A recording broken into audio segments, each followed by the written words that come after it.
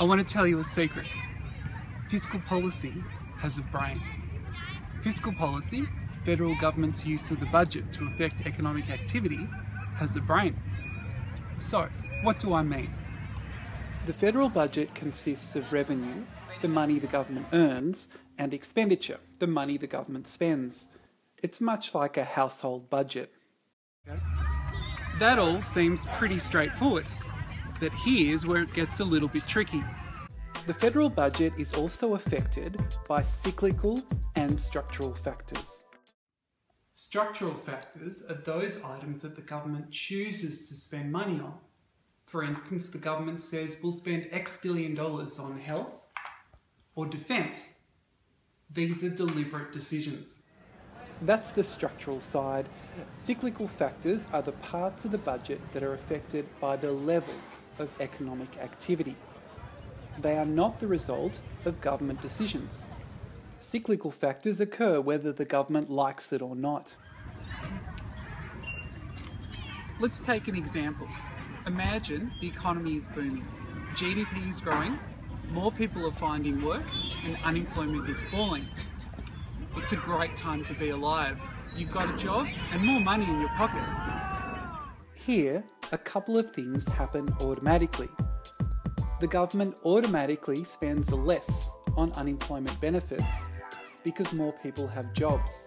The government automatically collects more personal income tax as more people are in work and earning money. Now, let's flip the example. The economy is slowing. GDP declines, unemployment increases, and people's incomes generally fall. It's not such a great time. You might be out of a job and you've probably got less income in your pocket. Here, a couple of things happen automatically. The government automatically spends more on unemployment benefits because more people are out of work. The government automatically collects less personal income tax as unemployment increases and people generally earn less. Think about this. The government didn't choose to spend more on unemployment benefits or collect less in tax.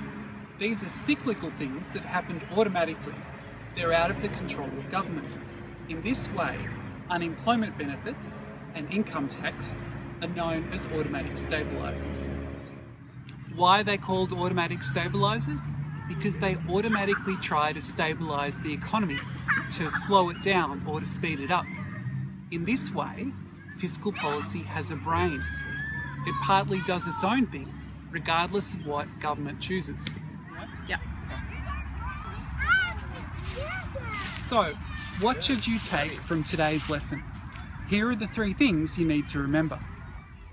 1. Fiscal policy is the use of the federal budget to affect the level of economic activity. 2.